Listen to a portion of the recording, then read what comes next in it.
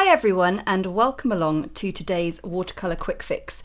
I have been sent a set of brushes by Zen Art Supplies and these are faux squirrel synthetic bristle brushes, but they are a very close match to real fibre brushes. So what I want to talk to you about today on the quick fix is what are the benefits of actually buying a set of brushes as opposed to going and picking and choosing the ones you just think you want. And what I think the big pro of this is you end up getting brushes that you might not have used before. And today we are going to be looking at this brush, which is called the cat's tongue.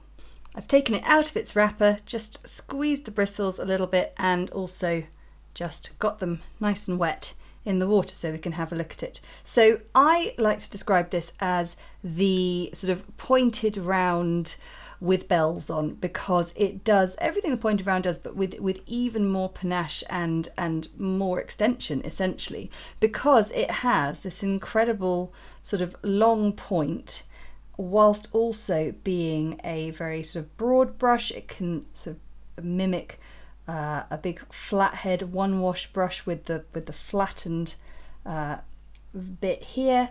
And so what I want to do is just to show you some of the things that we might do with a pointed round brush that can be done to an even greater extent with the cat's tongue. So for a start, let's just see what the general basics of it are, because we've got this fine point, so we can get a rather nice fine line, and then if I just get it nicely coated in the water, we can also get a beautiful broad line.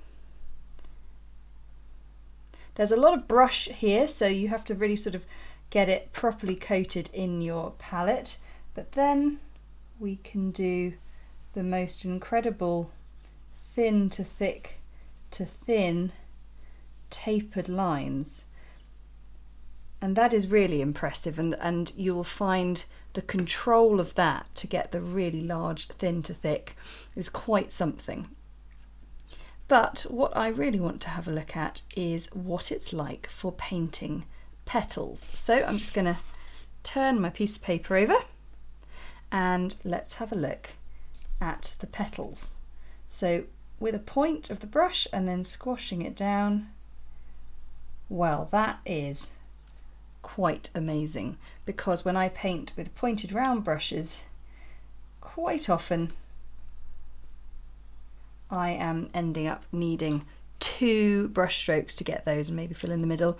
Obviously finishing them off with the control, that's a little less sort of successful, but saying that, we can twist the brush and play around with the angles. But it is a really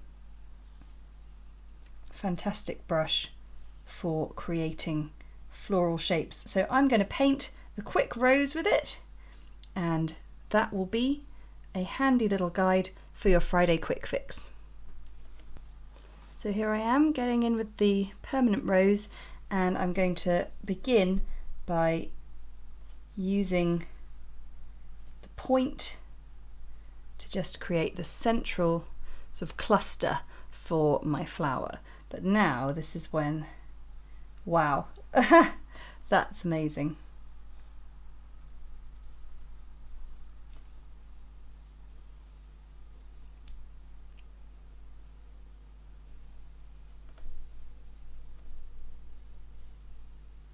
So it is an incredible amount of reach. The only thing that's funny is it's such a big brush that I sort of didn't quite clear my water jar when I took it off and ended up flicking on the page. So that's something that sort of needs getting used to. But what I just love about this is I'm able to create these massive brush strokes whilst also maintaining the control of the fine tip, which is just so hard to be done with a lot of the larger sort of rounded point brushes. So I think the cat's tongue is really cool for just having an extra brush in your kit to be able to do some really amazing large scale sort of loose brush paintings. So therefore what I would say is it's well worth having a look at some of these sets of watercolour brushes. In the Black Tulip Mix Shapes for Watercolours set you get 2 round brushes, 2 flat and 1 rigger, which is the long slender brush that I use every now and then. And the other thing I will say of the quality of these is the synthetic faux squirrel, so it's trying to be like sable, means there's a real softness to these bristles, but it's just got a little bit more springiness, which is what you like to see in a synthetic or mixed media brush. So I think there's a really fantastic sort of best of both worlds with these brushes.